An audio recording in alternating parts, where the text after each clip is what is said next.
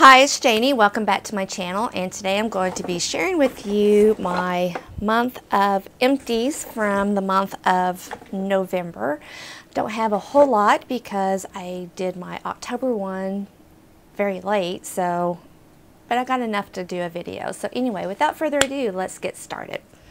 The first thing I will show you is my body wash that I finished, and this is from the brand Jason, and this is a moisturizing body wash, and it's in the scent Herbs. I really did like this. I like this whole brand as a whole as far as body wash because it doesn't irritate my skin. It doesn't make me feel itchy. So I will definitely repurchase it. My favorite one is, of course, the rose water one, but I did like that. Then I finished up a poof. This is from Bath and Body Works. I like these because they have just enough scratchiness to help with exfoliation, but unfortunately Bath and Body Works changed their poofs or their loofahs, and they're really silky now, and I don't like them that smooth. But anyway, I have some backups, but then I have a face wash, and this is from Skin Food, and it's the Rice Brightening Scrub Foam, and my husband and I both enjoyed using this. It had just enough, a little bit of exfoliation in it, that it was enough to exfoliate, but not too much that it was irritating, and it was gentle enough that you could use every day. And I would use this at night as my second cleanse, and would definitely think about repurchasing that. The next product I have is from the Way company, and it was a deluxe size sample of the leave-in conditioner, and I really did enjoy this. I especially liked the smell of it.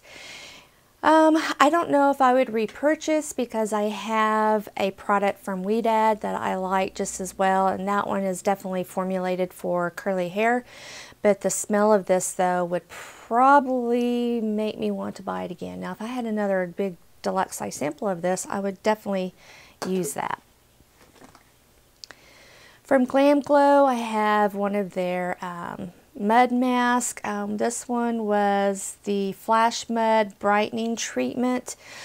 It was okay. I didn't use it consistently enough to know if it really worked very well, and then it dried out, so I wouldn't repurchase any of those. I don't know, I wasn't a big fan of the Glam Glow mask anyway. So then I have a lip balm from Tony Moly that I finished. This came in a Pink Soul subscription box, and I would use this every morning as my lip treatment product for my skincare.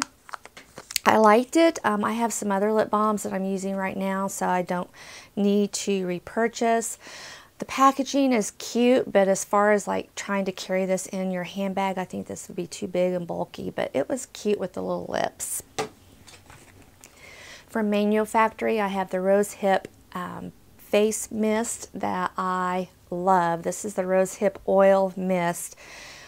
Absolutely love this. I love putting this on after I've done all of my makeup, and it just kind of helps to settle down the powder and just really make everything look nice and fresh and dewy. I can also use this as a toner or just as a hydrating mist throughout the day. This is probably my third one that I have used, and I have one on my vanity right now that I'm using. Product from MAC. This is the brush cleanser. This was okay. I like my Cinema Secret one better. This was just one that I had in my stash, pulled it out, used it so I could use it up, and then I'll back to MAC this little container. But I won't repurchase that. This is a holy grail product for me, and this is the Skin Musk Oil that I purchased at Walgreens. I have worn this probably for the last 10 years, and this is the perfume or the scent that I wear at night after I've had my bath. I'll put a little dab of this on, and I just love the way it makes me smell. It makes my bedclothes smell. My husband likes the way it smells. This little bottle is usually around $10 to $15 depending on where you can find it at. And get the oil, don't get the spray. The spray doesn't smell the same. You have to get the oil. But I just really, really do like this, and will definitely be repurchasing that. Have some eye drops. These were the Rocto Cool Roto. R-O-H-T-O. There's no K in there. Or is that an N? I can't tell. Anyways, these little cooling eye drops that you put in your eyes, and they really help to brighten the whites of your eyes. Would definitely think about repurchasing these. I have another kind that I'm using right now, but I think once those are gone, I'll go back to these because these were a little bit less expensive than the ones I'm using. I have a sponge from the Real Techniques. This is the sponge that I prefer to use on a daily basis to put my foundation on, or a BB cream, or any type of face color that I'm putting on, and I like these a lot better than the beauty blenders, and they're a lot less expensive. So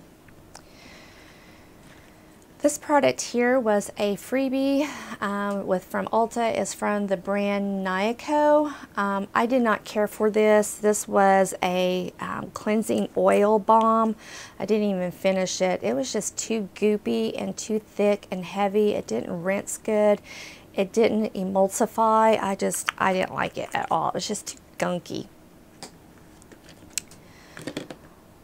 A product from By Terry. This was the By Terry Terribly what is this called? Densenceless Concealer. I mean, I can't even pronounce it. I didn't like it as a concealer. For one, it was a little bit too dark for me. It just settled under my eyes, so I took the stopper out and used it as a foundation. I didn't even like it as a foundation, but that's how I finished it up. Would not repurchase that. This was a little sample pack from Shiseido. This was the Ultimune Power Infusing Concentrate. They had these little packets. You're supposed to use a packet, one in the morning, one in the evening. I was able to use each packet 2 times, so I got quite a few days use out of this, and I liked it so much that I was going to buy it during the VIB sale, but this is like $75, I think, $80. It's pretty pricey. So I talked myself out of it, but then I seen it at TJ Maxx one day for about $40, so I did purchase it. It is a booster product. You put it on after you have done your toning and your essence. Before you do a serum, you put this on, kind of let it sink into the skin, and then you continue with your skincare, and it just kind of helps to just really boost and enhance your skincare that you're using. I personally felt like I seen a difference in my skin with using this, so that's why I went ahead and purchased the full size. Anyway, I have all of these little vials that I finished up, these little spray vials, and what this was this product here from Origins, and it's the Maximizer Skin Optimizing Mask Primer. So the concept behind this is that you would spray this on your face, pat it in, and then you would put your mask on, whether it be a sheet mask or rinse off mask, whatever. That was supposed to help enhance your mask to make it work better. I didn't feel like I seen any difference between using this with any of my masks and not using it. Each one of these little tubes I was able to use 3 times, so 3, 6, 9, 12. So I used it 12 times, and I didn't see anything. So I think this is just too gimmicky. Anyway, but then, you know, here comes, you know, saying that from the person that just bought, you know, the $70 Shiseido booster. So take it with a grain of salt. But personally, I didn't see any difference between using this in my mask and not using it. So I wouldn't purchase the full size of that. A deluxe size sample of the Clinique mascara. This was the high impact mascara. It's okay. It's not a bad mascara, but there's just so many other mascaras out there that I just think are better. But if you're wanting to use just strictly Clinique, then this would be the mascara to use. Here's another one of those little mask primer vials that I had. Then the last things that I have to show you are some perfume vials that I use up, some little deluxe size samples. One was the Byredo Mojave Ghost.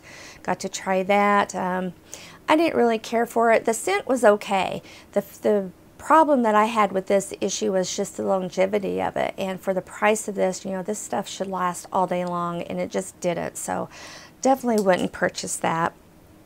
And then from Replica, I have the Flower Market. Again, I just didn't really care for it. Sorry, I'm getting a frog. I didn't feel like the longevity of this was that good, especially for the price of what the Replica fragrances are. Now, the one that's Jazz Club, I really, really like that one, but this one I didn't really care for.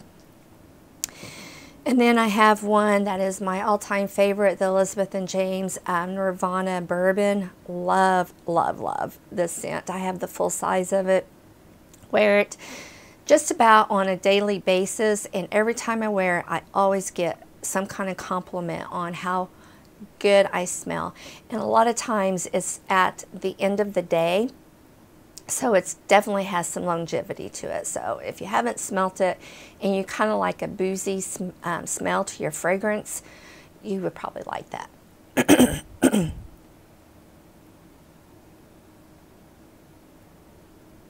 one is this?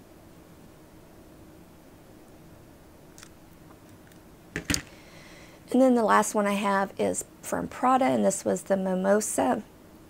I didn't really care for it, and I really thought that I would because I like the smell of mimosa, but I don't know. There was just something about it. I don't know if it had too much of a spice to it and not enough floral. I don't know. I don't remember. It's been that long since I've used it that I don't remember too much about it, but I just know that I tossed it into my empties and forgot about it. There's not even any in here that I can smell. Anyway, I didn't like it. I can't tell you why I didn't like it, but I didn't like it. So anyway, that is it for my empties. Thank goodness, because my voice is about gone.